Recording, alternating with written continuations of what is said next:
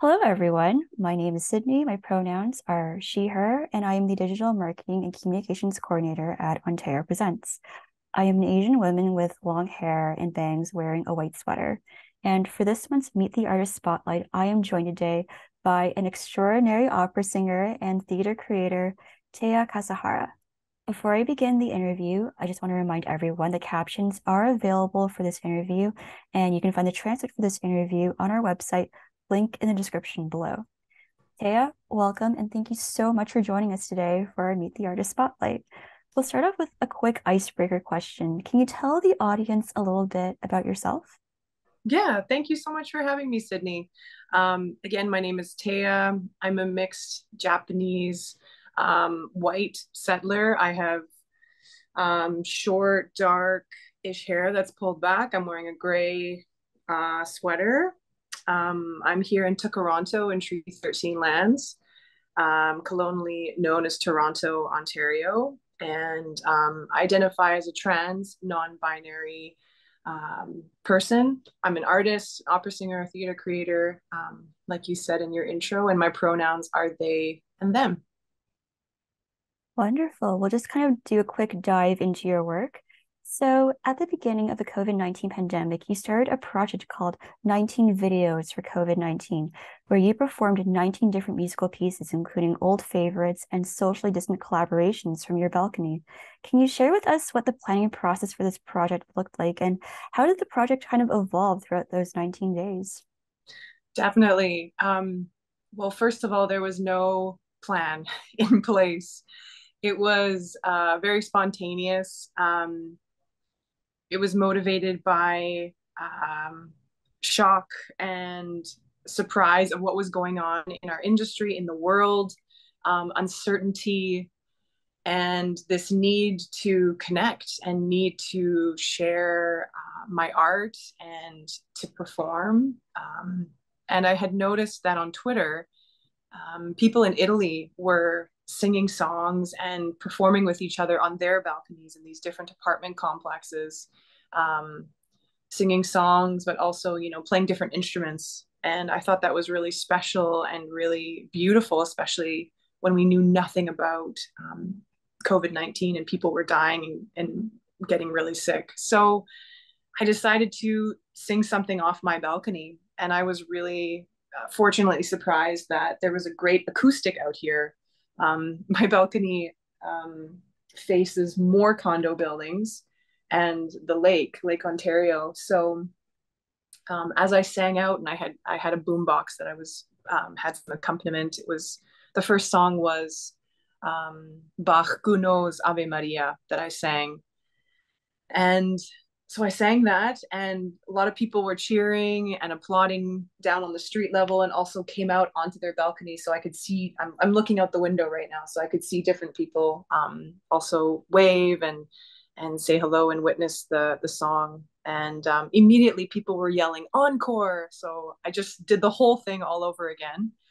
And I also decided to record it. So my wife, who was with me, Mel, she recorded it on my iPhone, and then we posted it on social media to share with friends and family that we couldn't see and that were across the country as well, and also in the States and abroad. So it just kind of blew up from there. It's like, okay, this was a great experience. It was very like random and spontaneous, and I decided, okay, let's do some more of this.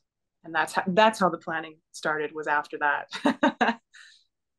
That's wonderful. I kind of like how you took your balcony, kind of turned it into this kind of impromptu stage in a way, just to kind of like facilitate the kind of community gathering that wouldn't have been possible during the lockdown. So it's kind of great to see music kind of being used as this vehicle to connect people from near and far and from over the world through the power of the internet. Yeah, definitely. Yeah, I Awesome. was really I was really surprised by actually like people reaching out from like South Africa, Brazil, Chile, across Europe. And I could share it also with my family in Japan, so literally it had a global reach, which was really powerful for me to be a part of that, to witness it on the other end. Yeah. Awesome. So I want to quickly shift gears over towards your opera-inspired solo theater show, The Queen and Me, which centers around the Queen of the Night from Mozart's The Magic Flute, as she becomes a metaphor for silenced and othered women within the operatic canon and within the opera industry. What was your inspiration behind the choice to focus on the Queen of the Night as opposed to characters like Lady Macbeth or Manon Lescaut? Yes. So the character, the Queen of the Night, that role I had sung many times in my career thus far, and had done different productions here in Canada and also in Europe. And the trend that I was noticing was that you just kind of jump in. It's a very quick rehearsal process because we're expecting the queen to behave in a very kind of two-dimensional way, that she is an ambitious woman, wants this power back, and uses her daughter to try and get it, and also uses her position as a woman or her womanly wiles to get what she wants. And I felt frustrated with that, that there was not so much exploration in the depth of her character as a woman, as um, a woman who was maybe usually overlooked as just being evil or ambitious, like I said before. And she sings for maybe a total of 10 to 12 minutes in this entire opera. However, people go home after seeing this opera always humming her famous melody with those high notes. So I had this idea to ask questions about, what is she doing off the stage? Because she's spending more time off the stage, behind the stage, backstage, than she is actually on the stage singing and taking up space. So I was started to explore that. And what came of that was exploring how we push aside, dismiss women in general in this industry, but also in the repertoire. And we keep presenting these narratives of women either as these very innocent angel-like characters who are young and who are naive, or the opposite, women who are experienced, old, evil, ambitious, emotional, irrational, these kinds of things. And usually they end up dying in some sort of fashion. So I wanted to explore the complexity of being a woman, playing a woman character, womanhood.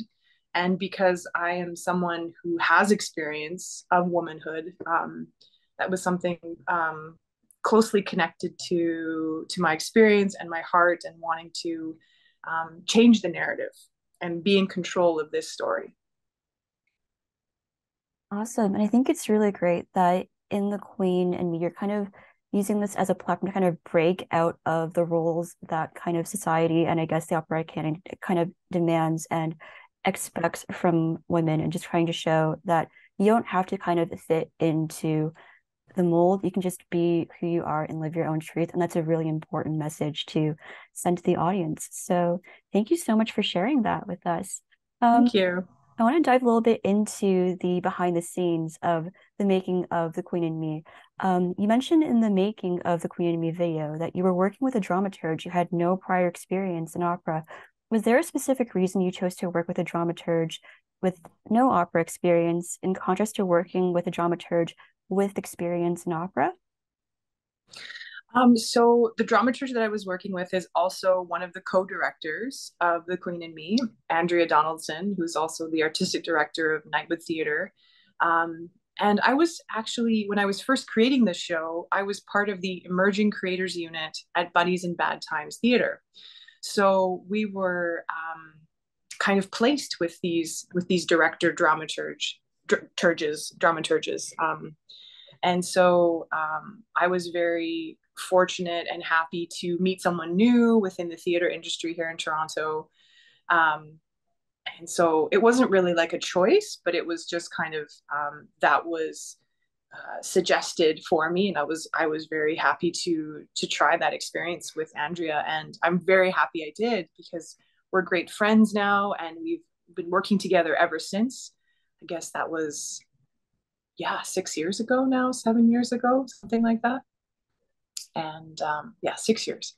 And so, um, yeah, it was really interesting because I had to express myself in using vocabulary and language that Andrea would understand in terms of where I was coming from, the experiences that not only I was going through, but what other maybe sopranos, mezzo sopranos, people who are singing these types of characters would be going through in the industry, and what kind of positions they would have to be putting themselves into. So it helped me really clarify actually the intention of my story or of my text through every scene, and what I wanted to say with the text. So because there was less kind of insider terminology that was going on between, say, a dramaturge and myself, um, I think it was a great way to really start off the work of the show, and the development of the show in a way that many people can find an entry point, who like maybe not might not know anything about opera, or who might be huge opera fans. So there's an entry point for kind of everyone, I feel, for this show. I can definitely agree with that. I am personally someone who has no opera experience whatsoever, but I remember watching the trailers and the making of The Queen and Me, and I just remember being so invested in both the process and the actual development of the story and the story itself, just because in some ways, I feel like The Queen and Me kind of acts as a mirror where it's kind of reflecting the experiences of so many people back at them through the lens of art and through opera. So I definitely understand what you mean in terms of people with kind of no experience like me seeing this as kind of like an entry point to opera in a way. So Mm-hmm. yeah, thank you so much for answering that question. As we're wrapping up this interview, is there anything else that you would like to share? Do you have any upcoming work that we should be on the lookout for? Yeah, I'm doing a lot more performing now that as things are opening up, which is wonderful. So my next project will be working with some young singers with Tapestry Opera on this workshop called New Opera 101. So we'll be working closely together on new operatic repertoire, and then we'll all be performing it for a little concert that'll be at the end of April. I'm also working on a quasi Japanese opera composed by Toronto based Japanese musical artist Kokichi Kusano. The project is called Nae, which means seedling, and that will be at the Harbourfront Center the first week of May. And then I'm doing an opera with the Canadian Opera Company called Pomegranate at the beginning of June.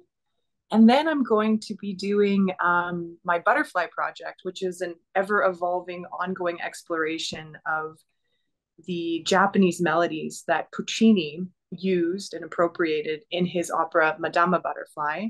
And we'll be doing a live performance. I'm bringing on some collaborators from Vancouver. That's with the Toronto Summer Music Festival on July 12th. So lots of different things. Awesome. So many great things to be on the lookout for. All right. Well, thank you so much, Teiya, for taking the time to sit down with us and to participate in our Meet the Artist Spotlight. You can find Teiya's social media handles in the description box below and at the bottom of the transcript for this video. Thank you so much for watching this video, and we look forward to seeing you in our next Meet the Artist Spotlight. Thank you, Sydney.